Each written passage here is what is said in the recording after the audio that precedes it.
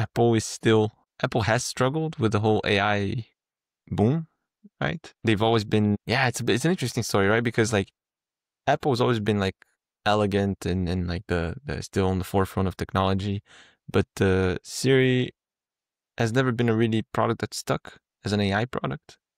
The AI boom came, they didn't really upgrade Siri. Historically, they didn't really buy stuff from competitors much. And then they tried Apple Intelligence after a long time. There was a lot of expectations. Apple Intelligence fell flat a bit, right? I think there's a lot of stories of like hallucinations and stuff.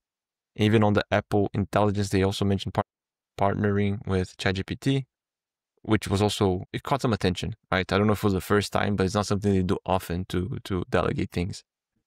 Then there's a whole discussion, like, should they just buy stuff? Like right now they rely on Google AI, Google's Gemini. Should they build something themselves? And apparently they're still working on this, right? We're seeing like the rumors that they have this internal chatbot that they're testing out to basically like interact with the Apple ecosystem on your phone, on your device. But to me, Siri is something that should be so core to how you interact with your Apple ecosystem. Like it needs to be an Apple product to really have this deep integration to do these things. And it is really, really a pity that it can't do it today.